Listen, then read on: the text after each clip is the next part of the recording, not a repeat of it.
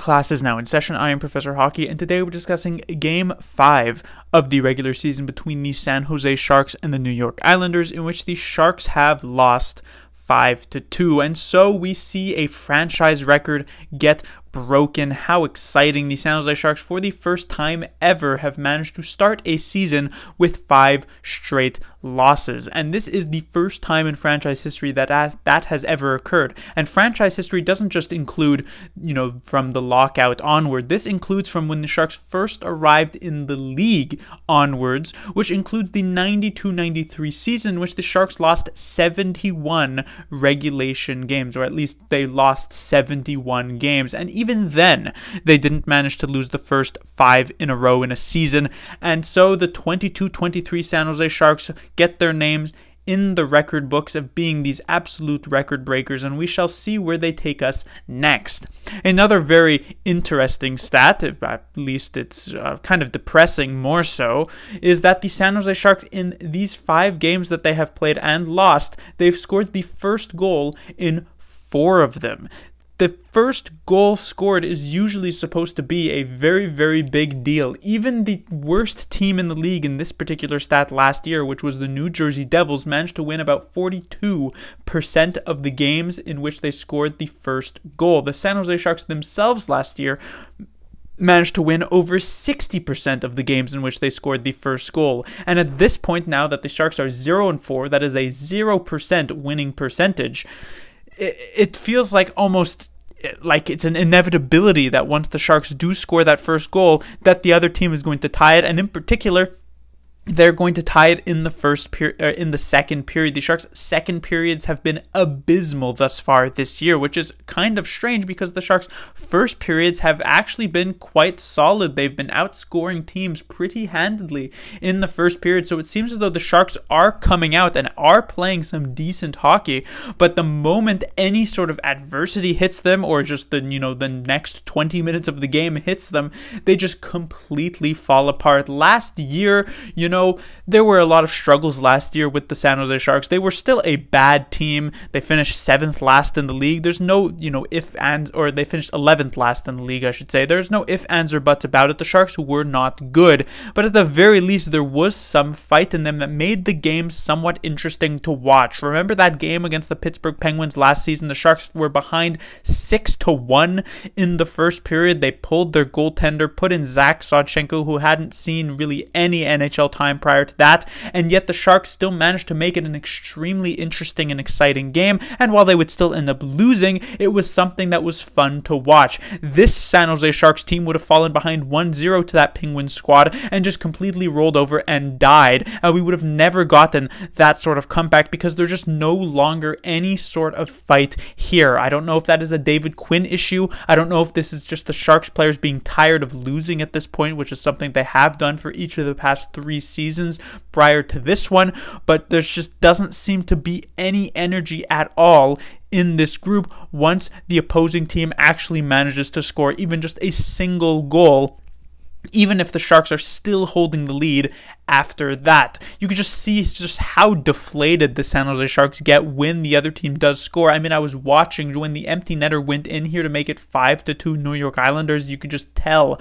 that the Sharks were just absolutely done, absolutely just checked out. And yes, technically, once that empty net goal was scored 5-2, the game was obviously over, but still you want to see some bit more fight out of this team, and you're just not getting absolutely anything. Again, I don't necessarily want the Sharks to win so many games because it is technically better for them to lose, for them to tank, for them to get a good pick, but I do want some sort of exciting hockey from this squad, and we are not getting anywhere near that. And honestly, I watched that the Sharks have now gone 0-5. The same issues that have persisted from Game 1 are still very apparent here in Game 5. It seems pretty clear to me that the San Jose Sharks management, at the very least, doesn't seem to want this team to actually win any games. I mean, I can no longer find any sort of excuses for why you would just keep this same roster of players and say, hey, just keep going out there and doing those same things instead of, trying to go somewhere in the minor leagues to pick up Bordeleau, Eklund, somebody to maybe give this team some sort of injection of life, because there's just absolutely nothing doing. So this tells me that the team itself, the roster, they don't want to try and, ruin, if you could say, Bordeleau or Eklund's type of development, and they say, you know what, let's just feed this team to the wolves at this point. And so this one started off, I'll go quickly through the goals scored here. The first one was from Nico Sturm, his second of the year, which now has the team lead in terms of goals, tied with his line mate, Evgeny Svechnikov. But of course, before Svechnikov got that second goal, there was Anders Lee and Zach Parise to make it 2-1 Islanders. Svechnikov would tie it up, and then late in the second period, it would be Wahlstrom taking the lead back for the Islanders, and that would be that for the game. The third period would come, Wahlstrom would score another, Clutterbuck would add the empty netter, and the Sharks would lose. So moving on to the lineups, let's start off with the first line of Nico Sturm, Yona Gadjevich, as well as Evgeny Svechnikov. Clearly the Sharks' best... Wait, hang on. Oh, I just heard that was actually the Sharks' fourth line for this game. It's kind of difficult to tell at this point because it's far and away the Sharks' only effective line at this point, and they have scored about half of the goals that the Sharks even have as a unit for this entire season, which is both a good thing and a bad thing. If you told me that this was the case last year, that the Sharks would have a fourth line with half of their goals doing, very, very well, I'd say, wow, this team really turned things around. But now, the fact that the fourth line is the best line for the San Jose Sharks does not really bode well for them moving forward. I've mentioned this multiple times already in the past couple of reviews. We saw actually when Wahlstrom scored his first goal of this game to take the lead for the Islanders 3-2 near the end of the second period, the line that the San Jose Sharks responded to that with is sending out that fourth line. And last year, if I had seen Bob Booner respond to a goal against by sending out Lane Peterson, Scott Reedy, and Jeff Viel or whatever, I would have been, extremely upset at that lineup choice, and yet this time around, the Sharks sending over their fourth line actually seemed, sadly, like the correct move, because it was absolutely the only line that was going this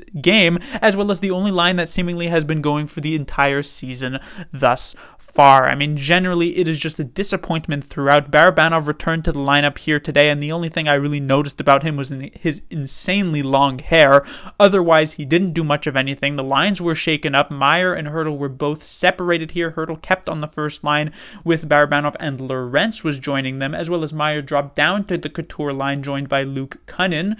And yet, nothing really happened. You barely could tell that it's anything different from the previous game. There's nothing doing. The third line of Bonino, LeBanc, and Nieto also not doing all that much. And like I mentioned, it's really just the fourth line for the San Jose Sharks that's generating any sort of offense at all. But even saying that, while the Nico Sturm goal, I definitely liked the work done there, the Svechnikov goal, his second of the season, is once again one that you probably can't rely on to actually be, a consistent basis. Another kind of lucky bounce type of situation for Svechnikov.